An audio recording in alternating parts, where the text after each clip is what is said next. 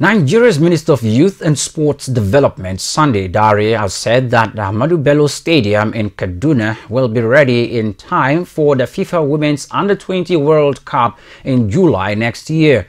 The minister disclosed this while on a tour of the facilities at the 55-year-old Ahmadu Bello Stadium, commenced the state of repairs. Our correspondent Theophilus Abila has more presented from our studios. The minister inspected the main bowl football pitch, the two training pitches, the lawn tennis courts, the 48-room hostel, gymnasium, changing rooms, and other facilities at the 55-year-old Ahmadu Bello Stadium in Kaduna State. The stadium, popularly known as ABS in Kaduna, is one of the stadiums that has hosted Nigeria's international sporting activities in recent times.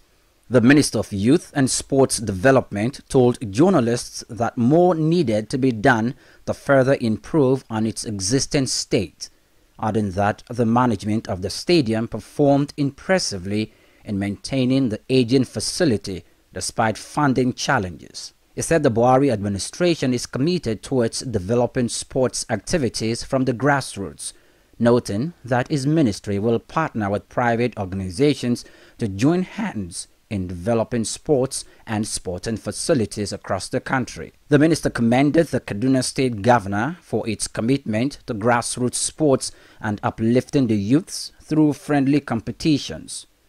The ministry is working on a business model that will be enticing to the private investors that want to partner with the Ministry for Sports Development. Of course, we know that without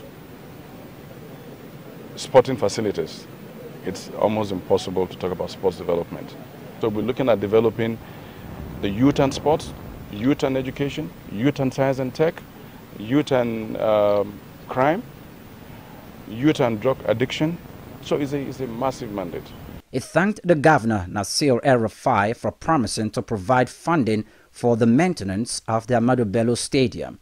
It would be recalled that Kaduna State has produced sporting icons like the late Sunday Bada, Daniel Amakachi, Celestine Babayaro, Emmanuel Babayaro, Juliana Negedu, among other internationals. The minister who rode the Abuja-Kaduna train on both legs of the trip was received by the Kaduna State Commissioner of Sports Development, Kabir Mato.